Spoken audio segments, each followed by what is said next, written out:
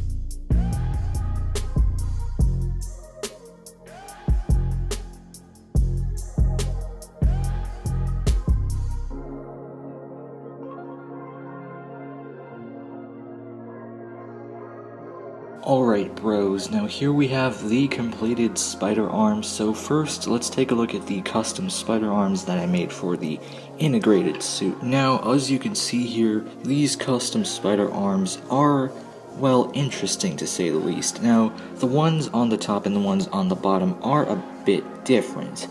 And the reason why is because, well, I kind of ran out of parts, so I had to make two different types of spider arms. So we can take a look at the first version that I made right here that is used for the bottom.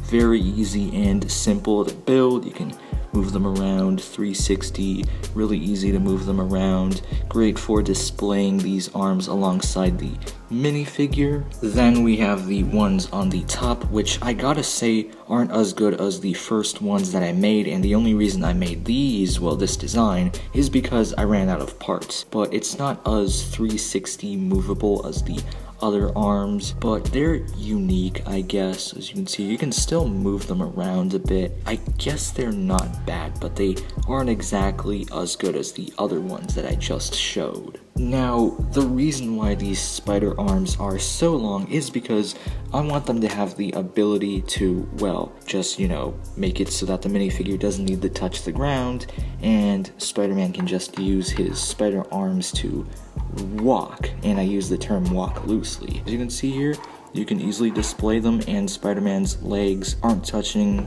the ground, so it works out. The arms are long enough, and you're probably wondering why I made custom spider arms for the integrated suit.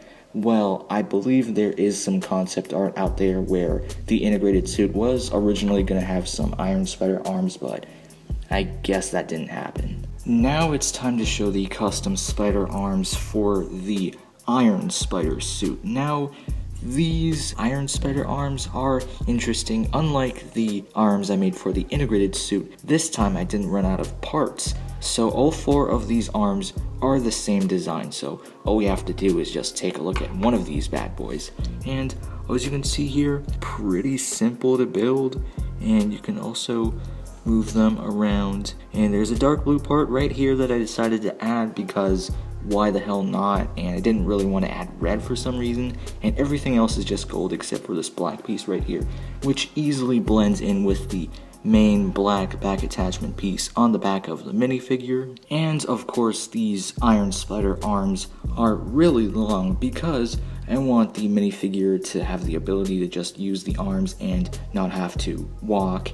So as you can see here, we can just make the arms, like, pull them out and make them longer, and Spider-Man, like the Spider-Man minifigure, isn't touching the ground, so that's a win. But anyway, that's basically it for these custom spider arms that I made for the integrated suit and the Iron Spider suit. I hope you bros enjoyed, and feel free to use these spider arm designs for your own custom minifigures. And yeah, have a great day. See you bros. Feel free to check out my other videos, all that other nonsense.